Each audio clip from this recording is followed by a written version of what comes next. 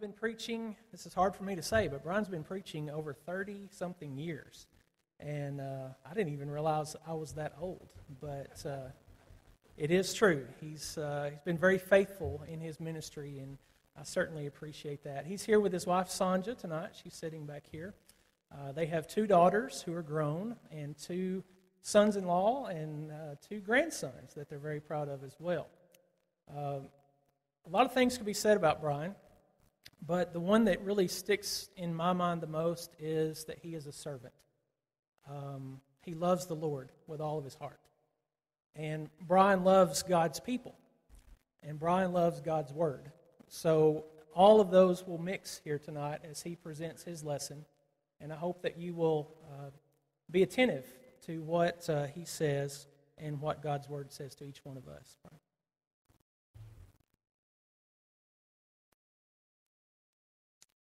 What a treat to be here. Really been looking forward to this. I'm excited for you next week. You get to hear a great speaker. We have Danny Camp at our church building as satellite hours with Agape Mondays. And so it's always a treat to see him. And I know his 4 lessons will be very encouraging to you, very uplifting as you think about marriage enrichment. So sorry that I can't be with you for those. We had a good meal tonight. David and Shelley and their daughters, and Jason and Amber and Maddie. Delicious meal. I do have the princess of preachers' wives with me tonight. Glad that she could make the trip with us. Jason and family, his words were pretty brief, and that's a good thing, because he can tell you some stories if he's really honest, but I won't tell any bad stuff on him. But he's been a great brother, and it's always good when we can get together. Looking at our lesson this evening about service, I've got the identity there. We're going to get a monitor on back here for me, so I don't have to turn around repeatedly, but really looking forward to the lesson, studying along with you. There was a boy that talked to his preacher. In fact, he had a serious question for his preacher. He said, "Preacher, can I get in trouble for something that I didn't do?" And the preacher said, "Well, no, sir, you cannot get in trouble for something you didn't do." And the boy said, "That's good, because I missed service last Sunday." That's very comforting to know. And so as you think about, well, that may not have been what the preacher had in mind. Can you get in trouble for not serving? I'm going to suggest, and I think you know the answer already, yes. Tonight, as we look at some passages that will impress upon our minds and remind us, in most cases, the glory of service, we want to be impressed with the idea that I need to serve. It's not something that's forced upon me. It's something that if my heart is prepared right, if I'm really the disciple I need to be, I'm anxious about that. So thinking about your theme of identity, and I see your posters on either side of the wall there. I put my pen to paper last Sunday for a little ditty, a little poem. I'm going to share that with you. Also in the theme of identity. We live in a world that's struggling with who we are. We talk about an identity crisis. There are people that wrestle with gender identity. We've maybe had mistaken identity, or some of you have been a victim of identity theft, and you can go on and on with the references to that. In a world that's confused about who they are and why they exist and what they ought to be doing, we don't have to be as God's people. Here is something that might represent some of the confusion or the ambivalence in the world today. I don't know if I'm a man or woman. I don't know if I'm going or coming. I don't know if I'm short or tall. I don't know if I have height at all. I don't know if I'm rich or poor, if I have enough or need more. I don't know if I'm black or white. I don't know if I'm wrong or right. I don't know if I'm up or down, and I don't know if I'm in the country or in town. For all I don't know, you're sure amused. The one thing I do know is I'm confused. When God speaks about His people, who we are, why we exist, this is one of the slivers of the big piece of pie. You've looked at a lot of great lessons already, I know, from a lot of great speakers. As we think about serving and the identity, I want to give you, and this is sure to make some eyelids flutter, a Greek word study. I'm not a Greek scholar. I'm not going to get in deep with you at all, but looking at about 6 words in your Greek, and the different, they're noun forms and abstract and verbs. Don't let that confuse you. It confuses me. Here's a rundown. Let's do a word association with things that about 6 different words translated serve speak to. One of those is the word assist. One who would be attending or an attendant. Minister is one of those generic, very, very general words for service. One who is a slave is an interesting designation. Sometimes you refer to a slave in chains, and there are some aspects of our service for God being like that. One who is a subordinate, one who offers religious service. We get the word liturgy from one of those Greek words. Those who serve a charitable function. The word has shades of meaning to very menial attendance. Think about maybe the most disparaged or hated job just because it's dirty and ugly and no one else wants to do it. That's one of the words translated our service to God.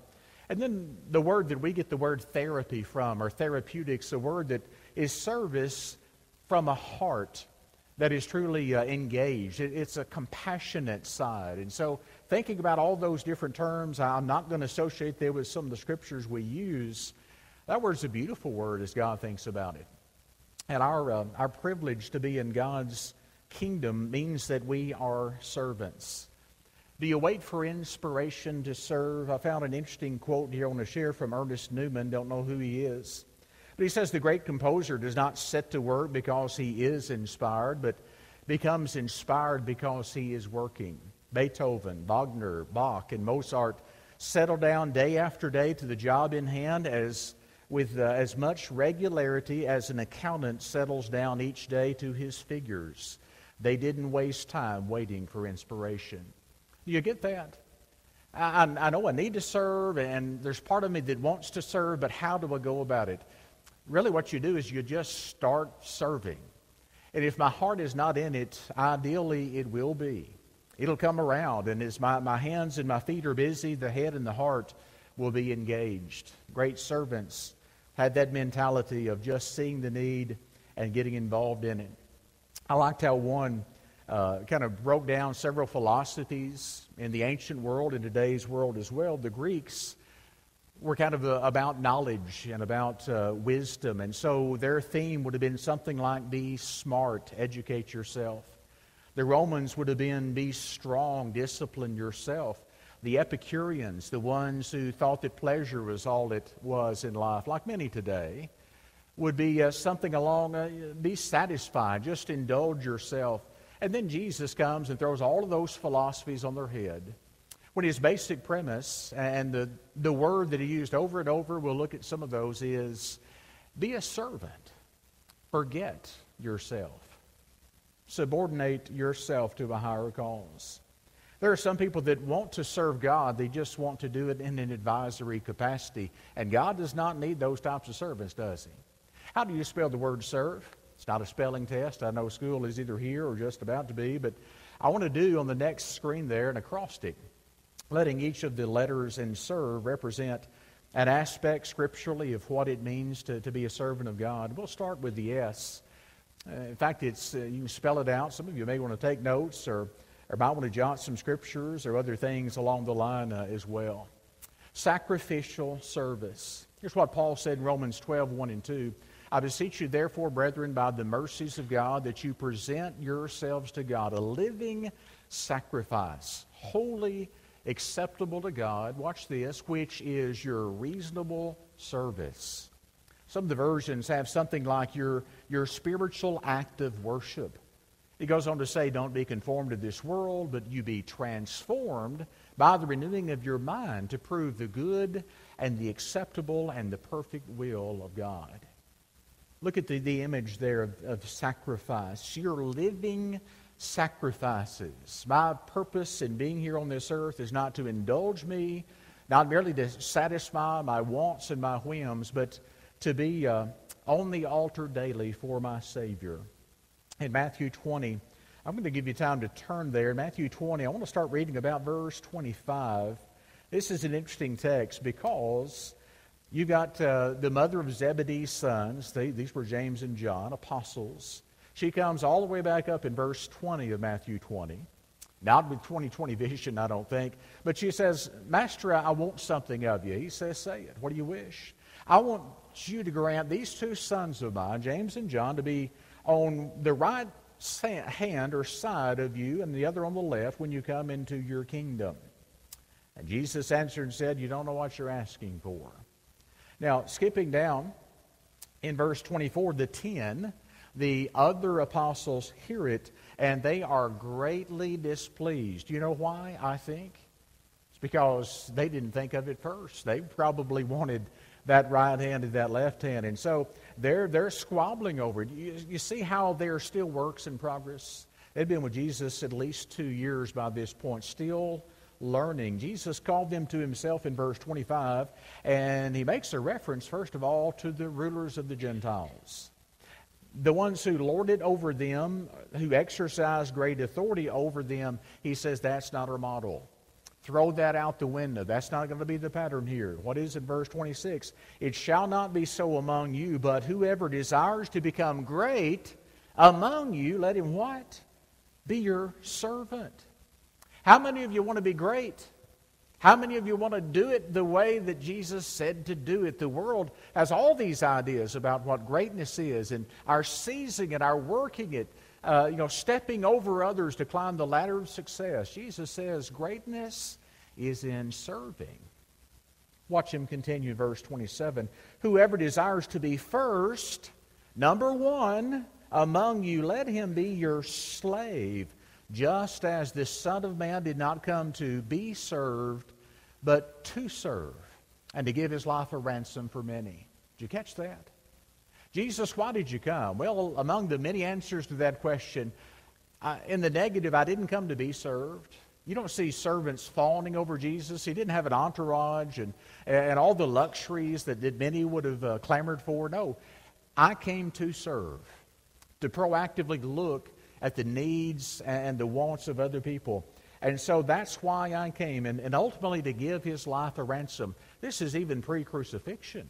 He's setting himself up for them to see what the greatest display of that service is. So Jesus not only taught, you need to be a sacrificial servant, more importantly, he modeled it. He lived it. As I think about the greatness of serving, I can't take you to a better example than Jesus. In Luke chapter 9, verse 23, Jesus is talking about discipleship, and he says, if anyone wants to come after me, let him take up his cross. How often? Does your Bible say daily? Take up your cross, an instrument of cruel execution, on a regular basis, not occasionally, not one time. Do it daily if you really want to be my disciple, because Jesus was doing. He took up a literal cross, obviously, for us. Philippians 2 is a beautiful, some call it a poem. Very likely it was an early Christian hymn, starting about verse 5. Beautiful passage. I won't quote all of it. Many of you know that. Let this mind be in you, which was also in Christ Jesus, being in the form of God, did not consider it robbery to be equal with God. I like the RSV on that. He didn't consider equality with God a thing to be grasped or held on to. No, he came as a servant. He's born of a woman. And so all these steps of his self-imposed humiliation, his humility, are marvelous tokens to me. Paul got the essence of that in the spirit of it in Galatians chapter 6, verse 17, where he says, don't let anybody trouble me anymore. Why? Because I bear in my body the marks of the Lord Jesus. The marks. The Greek word is stigma there. We know what that means. Paul says, I have suffered. He chronicles in 2 Corinthians 11 a lot of the mistreatment up to that point in his life he'd gone through. Why? To hear Paul tell it, it's because Jesus went through that for me. And so even if it cost us that, I don't know a lot of my brothers and sisters in the Lord here or in other countries who are suffering or who have been scarred because of persecution. But the idea is, even if it calls for that, I need to be willing to do it because of the Savior's commitment to us. Let's go to the first E in the word serve for our second point here. I want to let that E stand for energetically. You know what it is to serve? Do you always have service and energy attached to it? Sanjay and I kind of joke as we go to some of the fast food establishments and some of the retail places. And I wonder, I'm sure it's not this way in Colombia. Couldn't be. But in other places we've been, it seems like some people really aren't that eager to serve you and to make your experience pleasant. Is that just kind of how it is? Some of you are shaking heads like that. I guess Chick-fil-A is maybe the one exception to that. I just want to brag on those folks. I've never had a bad experience there, but the idea is energy. God wants me to serve Him not out of drudgery, not out of kind of this sad compulsion at all. Ecclesiastes 9 verse 10 says, whatever your hand finds to do, do it with your might. And He gives the answer why we ought to do it in the here and now, and while we have opportunity. You're going to die one day. And when you're in the grave, you won't be serving. You won't have any opportunities to do that. For the time being, He's not dwelling on the afterlife. It's the idea, do it now. Someone said that's the Old Testament. Colossians 3, verse 23, written incidentally to bondservants. Paul in that passage talks about family relationships. Here's husbands and wives and children and all that. And then he says servants. Some of our first century brethren were slaves. They were Christians, but they were slaves. And Paul even says, in your service, in your servitude toward the ones who are your masters, you need whatever your hand finds to do. He says, do it heartily. Heartily. He goes on to say, you do it as to the Lord and not to men, because you're going to receive from the Lord the reward of your inheritance. Listen, you serve the Lord Christ. Love that. How could I, as a first century slave, not liking that station in life, how could I change or improve my attitude? I'm thinking about, I'm rendering service. Maybe to a master that's not appreciating it and maybe mistreating me. But beyond that, I am serving God in that. And so He's my real master.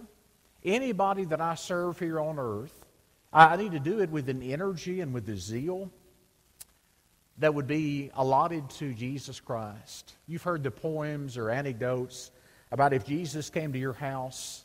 If we really knew He was coming, wouldn't we give Him our heart's best? Wouldn't we bend over backward to be the best host or hostess that He could possibly find anywhere? Sure.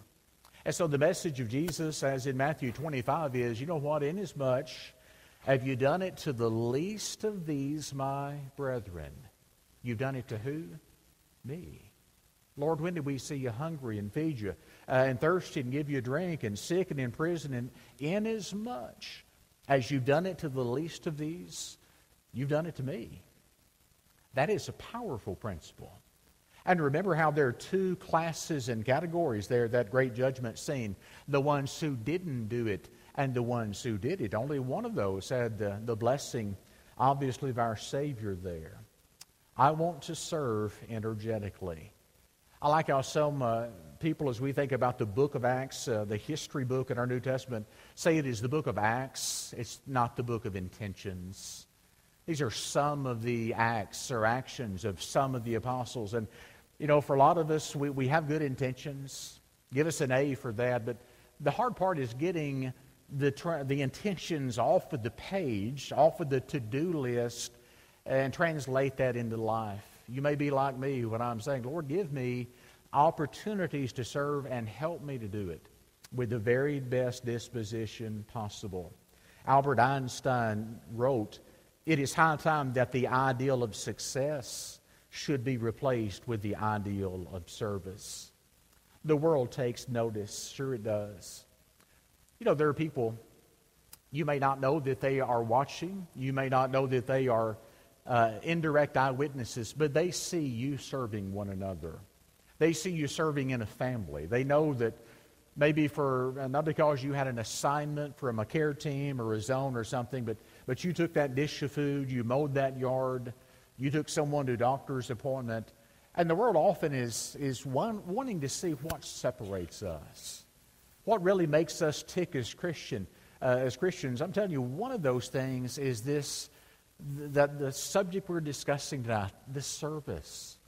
When we're doing the right things, good things, not because we're being forced to, prodded to, but because we want to, and there's that sense of zeal in it. I'm telling you what, that is a powerful sermon that every child of God can preach, young and old, and male and female, black and white, any station in life. We have this week, incidentally, our young people are doing an SAK week, Simple Acts of Kindness. They had several projects. Some of those are our members, our widows, mowing yards and trimming branches and things like that. Several of those are reaching out in our community to people who are not Christians. And as you look at that, sometimes we poor mouth the younger generation, these millennials, and they're so self-absorbed and all that. And I think about that, and what was I doing as a teenager? I'll tell you what, we didn't have stuff like that. I could have. I didn't have to be part of the youth group or have a full-time youth minister to schedule that. But I'm telling you, I believe that there is in the younger generation a sense already. We want to serve. We want to be utilized.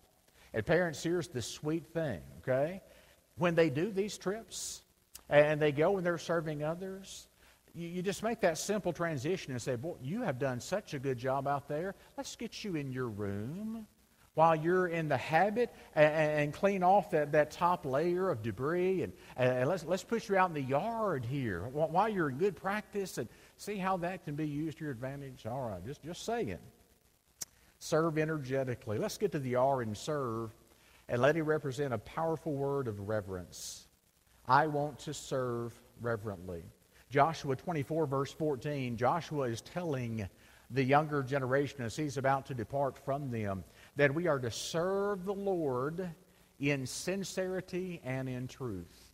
Sincerity and in truth. If you were to look at the Old Testament, you'd see character after character. I mean, some of the heavyweights, the Moses and the Joshuas and Samuels, all coming back to the theme of serving the Lord. Should have made this point at the outset, but it's a fine time to do it right now. I don't have to choose. Hear me on this. It's not a matter of me choosing, am I going to serve God or am I going to serve my fellow man? Now, I can serve people as a non-Christian for no other motive than just being a good guy.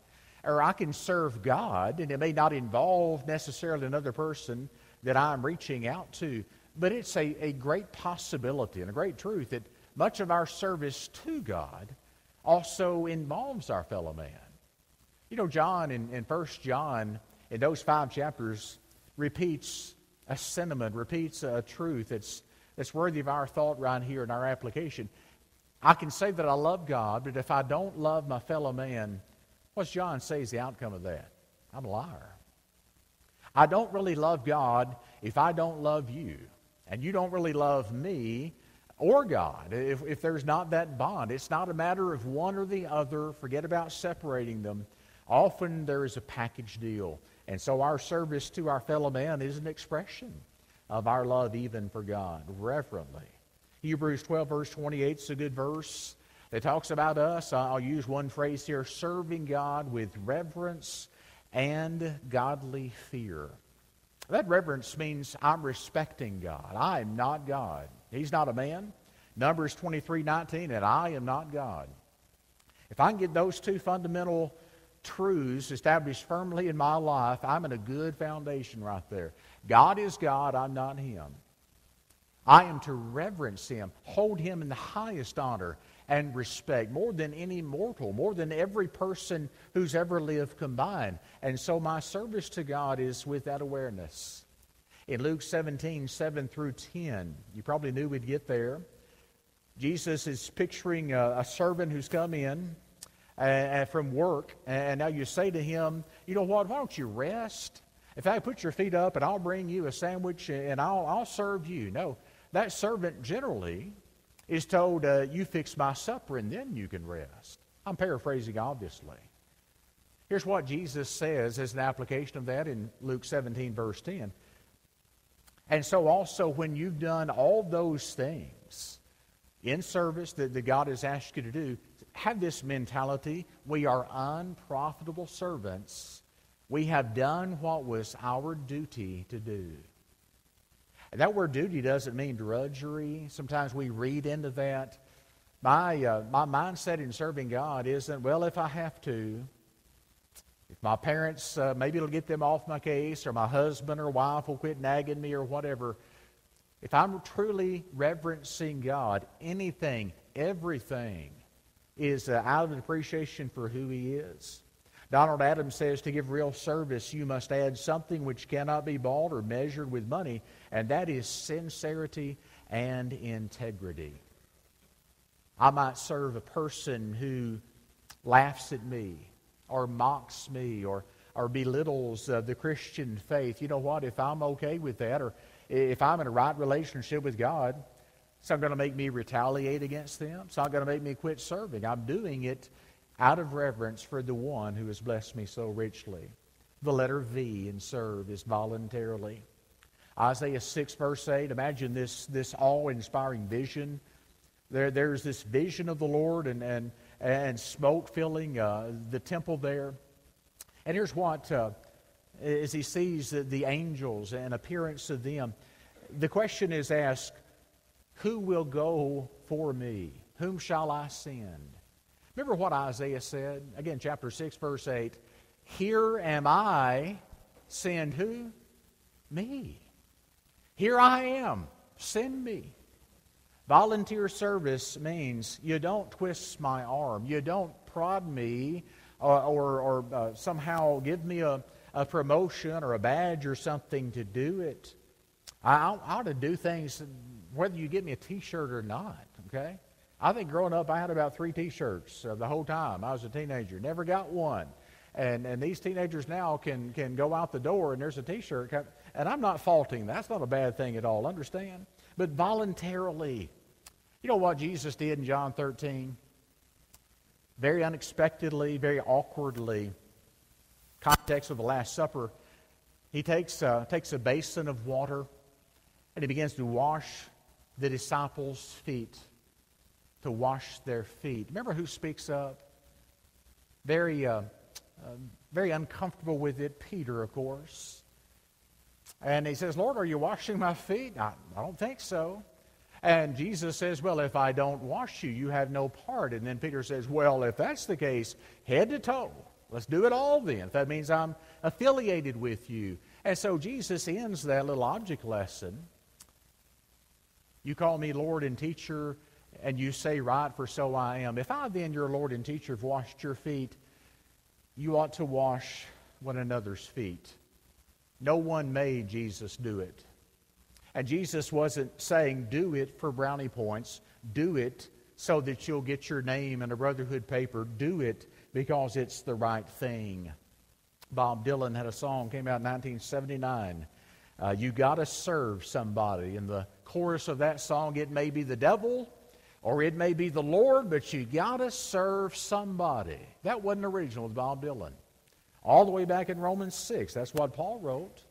Do you not know that to whom you present yourselves as slaves to obey, that ones you are whom you obey? Watch the 2 alternatives, whether of sin unto death or of obedience unto righteousness. And then Paul says, God be thanked that though you were slaves of sin, yet you obeyed from the heart that form of righteousness.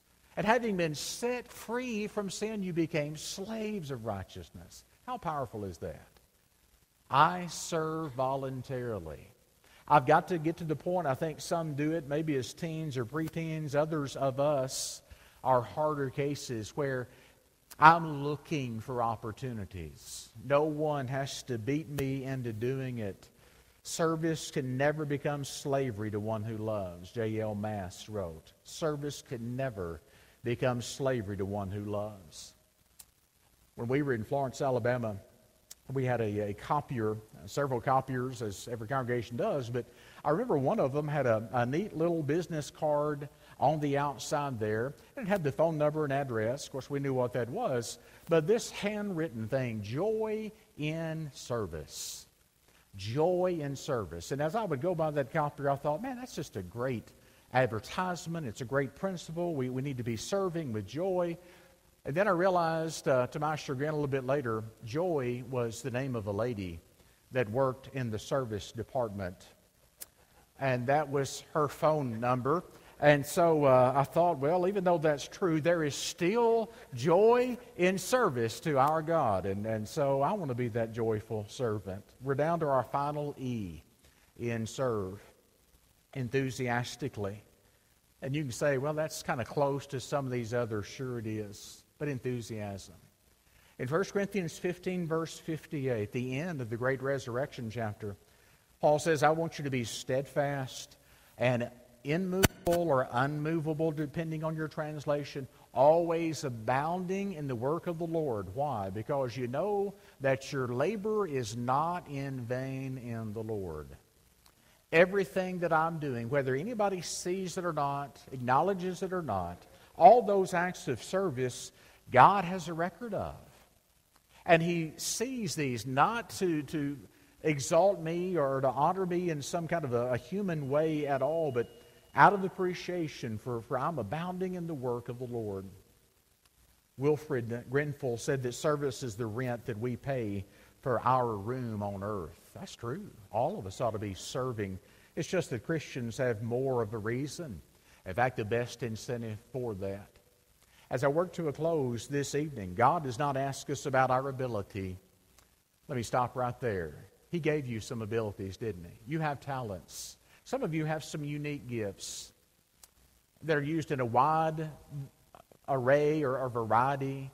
And some of you have the same gifts, but it's just that we need a lot of people doing that same thing. I love to get to know people in the congregation and know what is a hobby or a passion, something they can use. 20 years ago, we didn't have people working PowerPoint and a lot of the technological things that we have in congregations, but aren't you glad? Usually some of those folks that have had fewer birthday candles on their cake are the ones that may be more gifted towards some of those things. But the idea is, I have an ability. Sometimes we focus more on our inabilities. I can't do this thing. I can't teach that class. I don't have a house big enough to host it. I can't do this or that. God is asking about generally our availability. Don't you love the people that here's obstacle and hurdle and thing in my way? How in the world am I going to get past that? I just tackle it and bite off a little bit at a time, and before long I've done it. God is wanting available people. Interesting how He could use a shepherd boy. And some of the most reluctant ones, even thinking about a Jonah here that didn't have a heart for it originally. We need to be those people that write the blank check to God, sign our name on it, and said, whatever it is you need. Lord, place in my lap, make it very clear in my path who I need to serve, who I can reach out to, who might need encouragement from me. Make me a servant is one of the most beautiful songs in our books. And it's one of those as we sing it. I'm sure you lead it from time to time and sing it. It's hard to sing because there are times I don't want to be a servant. It'd be a lot easier to do something else or just to rest on my laurels or something. Service to a just God, or rather a just cause, rewards the worker with more real happiness, do you believe this? And satisfaction than any other venture in life. As I read that quote today, it hit me that the ultimate just cause in the world is God's cause. Is there a better one or greater than the kingdom of our Heavenly Father and the Lord Jesus Christ?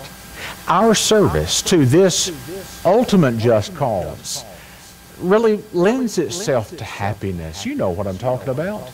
Some of you have gone home just dog-tired because maybe for hours you slaved in the kitchen for a fellowship meal, and maybe you put the food out and stayed around and put the trash up or whatever.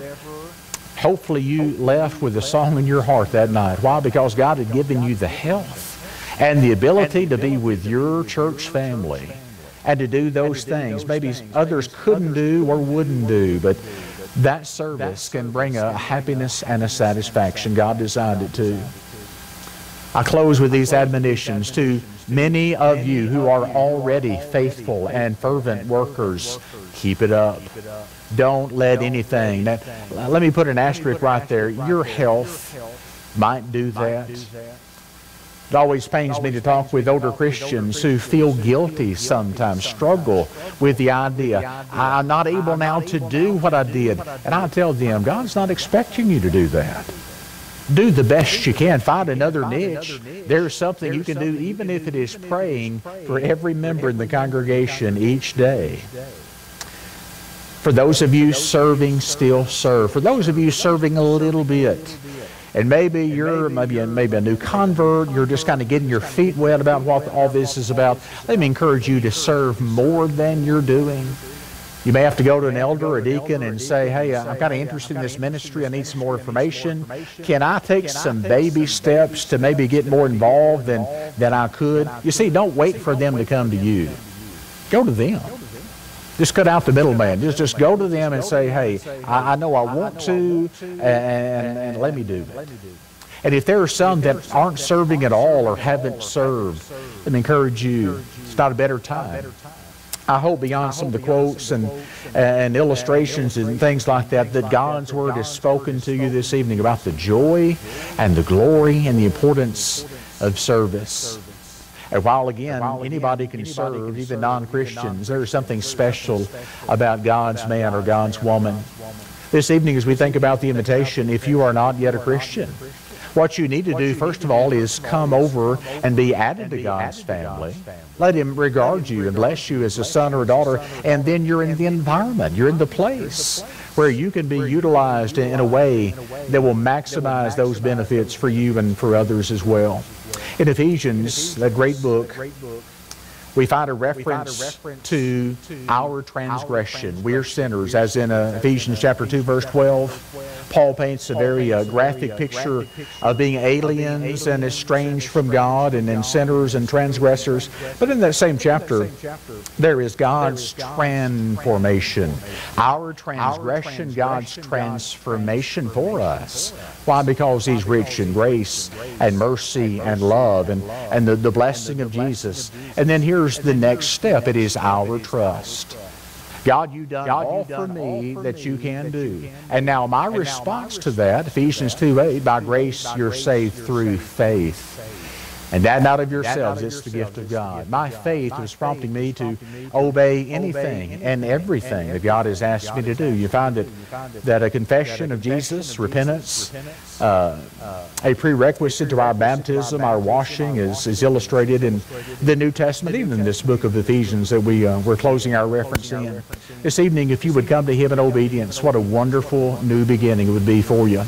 If you as a brother or sister need to simply come and say, I'm weak, or I need prayers, I want to be a better servant, what a great opportunity for us to pray with you and let that desire of your heart be made known. While we together stand and sing, won't you come?